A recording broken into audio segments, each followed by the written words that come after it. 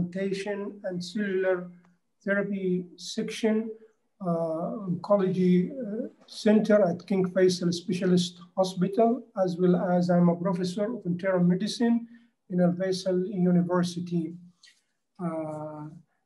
In fact, today activity going to start shortly. And today we shall talk about update in multiple myeloma. The first speaker will be Dr. Amr Al-Hanbali. Can we have next slide, please? And of course, educational objectives, as you can see. After attending this meeting, delegates should be able to reflect on strategies for the practical management of patients with multiple myeloma and chronic lymphocytic leukemia, and to evaluate latest updates in CLL and multiple myeloma and how it will potentially have an impact on daily clinical practice. Next, please.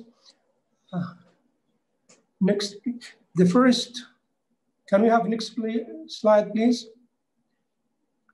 The first, I'm the chairman and already I endorse myself. And the first speaker, next please. The first speaker going to be Dr. Amr Al-Hanbali, who is also a consultant in hematology and stem cell transplantation and cellular therapy section, oncology center at King Faisal Specialist Hospital. Dr. Hanbali going to talk about frontline management of multiple myeloma. And at this stage, without any further delay, I would like Dr.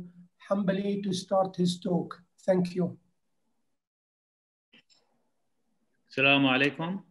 Alaikum assalam wa rahmatullah. I'm going to share my screen.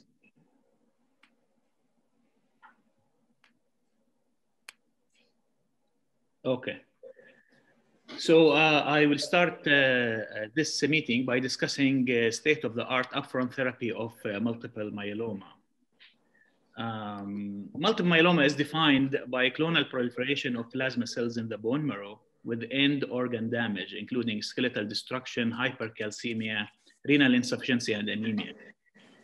Multiple myeloma should be distinguished from MGUS and smoldering myeloma, since these entities at this current time don't require any treatment. Okay.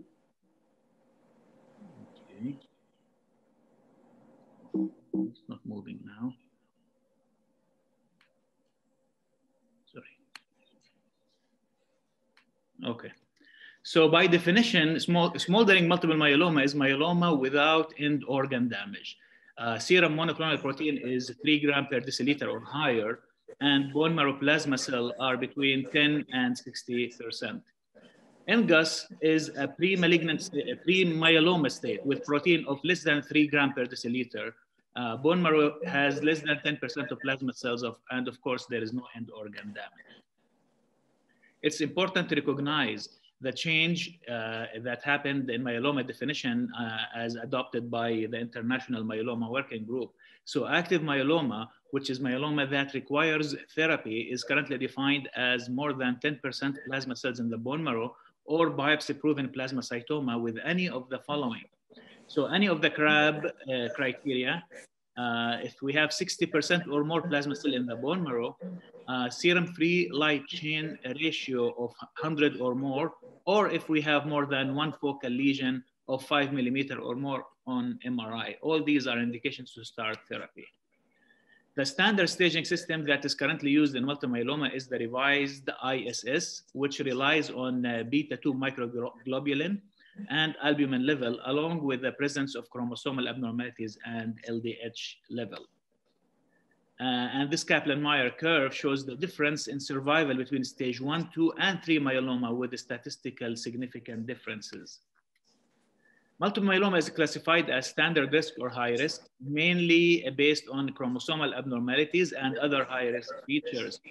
Important also to recognize definition of double hit and triple hit myeloma based on the number of high risk genetic abnormalities present.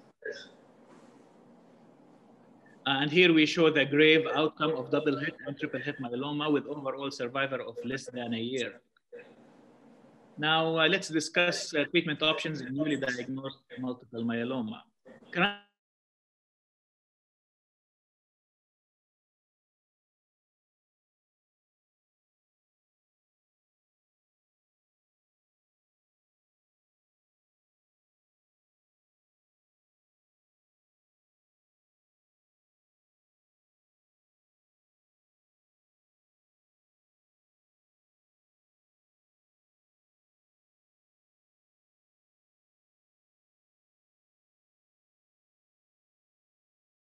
Drugs in myeloma. This question was studied extensively in multiple trials from different countries. Some of these trials showed a clear benefit of autologous stem cell transplant in improving overall survival in myeloma. Others and event-free survival, but did not really show overall survival benefit. Just remember that these studies have different designs, different conditioning regimens, and different intensity of therapy. Now, one famous trial is the IFM 2009, which was published in New England Journal in 2017. In this trial, newly diagnosed myeloma patients were randomized to receive RVD, which is Revlimid, Velcade, and dexamethasone, only without transplant for 8 cycles, versus receiving 3 cycles of RVD, followed by autologous stem cell transplant, followed by another 2 cycles of RVD. And both arms continued on Revlimid maintenance for 1 year. I took this picture from presentation in ASH meeting 2015, since they considered this study as the highlight of the myeloma session in that meeting. As shown, this study showed that transplant had better rate of MRD negativity, better 4-year progression-free survival and time to progression with low transplant-related mortality and high feasibility. 4-year overall survival was high in both arms, and differences could not be made because of the short follow-up. But they concluded that transplant was already associated with reduced risk of death due to myeloma. And based on this study, authors concluded that transplant should remain the standard of care. So in our current practice, high-dose therapy with auto stem cell transplant continues to be standard of care for young patients with multiple myeloma based on improvement in response rate, event-free survival, and progression-free survival. However, in selected standard risk myeloma patients, auto stem cell transplant can be delayed until relapse, and this practice has been done in many centers. Just a few words on minimal residual disease in myeloma. It's well known that MRD negativity is associated with improved progression-free survival and overall survival. But at this time, we don't have data from randomized trial in myeloma that changing MRD positive to MRD negative can lead to better outcome and should not be used as the goal of therapy. The exception will be in very poor prognosis myeloma like double hit or triple hit, which in such situations, it can make a difference. So what's the best choice for induction therapy in transplant eligible multiple myeloma? I will show you evidence that use of triplet regimens with novel agents is better than use of historical chemotherapy regimens or use of doublet or quadruplet. Historical regimens are the regimens that used to be used before the introduction of novel agents, and they are chemotherapy based. One of the famous regimens used in treatment of myeloma is VAD, vincristine, adriamycin, and dexamethasone. In a randomized trial that compared VAD to VD, which is Velcade dexamethasone, showed rate with a trend toward improvement in progression-free survival in the VD arm. And based on this trial, it was accepted to use Velcade as the new standard of care. Then another trial compared the VCD regimen, Velcade, cyclophosphamide, dexamethasone, with the same regimen, but replacing cyclophosphamide with adriamycin, doxorubicin. And results showed equivalence between the two arms, but the toxicity was higher in the PAD regimen, and that's why VCD continued to be the choice in this trial. So chemotherapy in general should not be used in induction of myeloma. Of course, the exception is cyclophosphamide, which is a very useful drug to be combined with novel agents. Before we talk about doublets or triplets, I want just to highlight this landmark trial that established the use of lower dose dexamethasone as the preferred way to give it instead of the old way with the pulse-like approach. And we use small d in such regimens to donate the weekly dose of dexamethasone. If you look at the safety profile, you see side effects are much less with the small d, with the trend even towards better overall survival. Now, in this SWOG trial, VRD regimen was compared with RD in newly diagnosed multiple myeloma who are eligible for stem cell transplant. This trial established the superiority of triplet therapy using VRD as compared to doublet RD regimen. Superiority was in terms of response rate, progression-free survival, and overall survival. Toxicity, of course, was higher with the triplet, but it was manageable in general. And based on this, VRD was established as the new standard of care. So how about quadruplet versus triplet? This study compared the VTD regimen to VTD with adding cyclophosphamide, VTDC. Both regimens showed equivalent high remission rate, but toxicity, of course, was much higher with the quadruplet, and there was no adding benefit to do this approach. So as we mentioned, adding the cyclophosphamide to a VTD regimen did not add to benefit, so it's currently not recommended as a choice. But remember, with the increased use of monoclonal antibodies now in myeloma, we will see antibodies-based quadruplets are being the new standard of care and are going to become the new standard of care. So for now, triplet wins the preferred regimen of induction, and the question is which one? So we talked about VRD regimen as the standard of care regimen based on the comparison with RD and showing the benefit. Then we have this IFM randomized trial that compared the VTD to a VCD. And of course, results as shown were in favor of VTD regimen in terms of improved remission rate. VTD showed better, very good partial remission and partial remission rates, higher number of CD34 stem cell harvested. The side effect profile was different between the two arms since more myelosuppression was seen with VCD compared to more neurotoxicity seen with VTD. But it was concluded that VTD should be the regimen of a choice at this time. Our personal experience in King Faisal Hospital with VTD showed poor tolerance mainly because of a neuropathy, and it's not a preferred regimen in our center. As per NCCN 2020, still the two preferred regimens are VRD and VCD as a first choice. In King Faisal Hospital, our current approach is to use VCD as our preferred regimen, and if no adequate response after 2 cycles, we switch to VRD.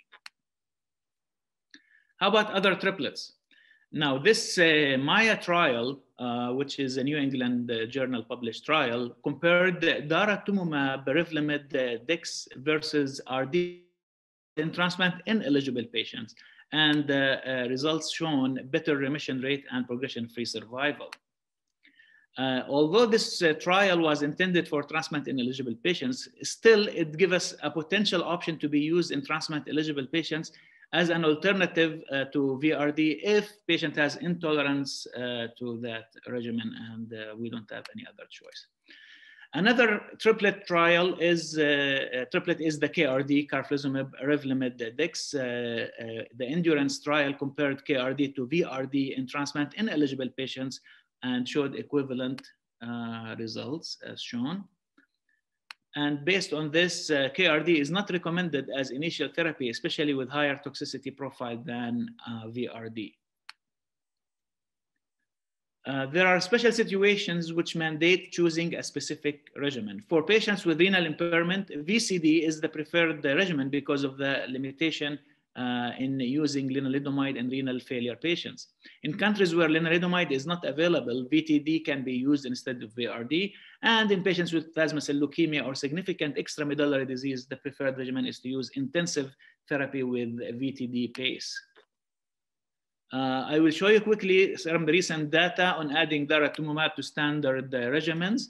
The Cassiopeia trial looked at VTD with or without daratumumab in transplant-eligible patients with the schema as shown in this figure.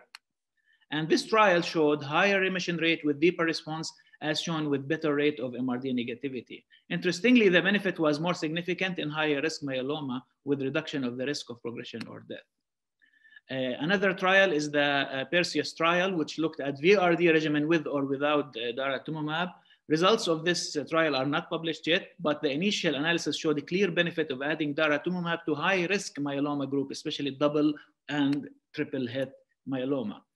And based on this, Mayo Clinic recommended through their MSMART guidelines to use VRD in standard myeloma, standard risk myeloma, while the preferred regimen for high risk or double or triple hit myeloma is to add daratumumab to VRD regimen. Let's move quickly to the induction therapy in transplant in eligible patients. Melphalan-based regimens are used to be the standard of care in such patients, but the problem with melphalan is the concern regarding stem cell damage and risk of secondary leukemia, and current guidelines recommend to use either VRD or DRD as the preferred regimens. In transplant-eligible patients, VRD is administered for 8 to 12 cycles, followed by maintenance therapy with single-agent lenalidomide. In frail elderly patients, lower doses of lenalidomide and dexamethasone is recommended. And ixazomib can be considered in place of bortezomib in patients who are unable to receive bortezomib due to travel or lack of access. And we mentioned the Maya trial that showed the superiority of DRD versus RD. Another regimen that got FDA approval in USA is the VMPD, Velcade, Melphalan, Prednisone, and Dara, based on the Alcyon trial.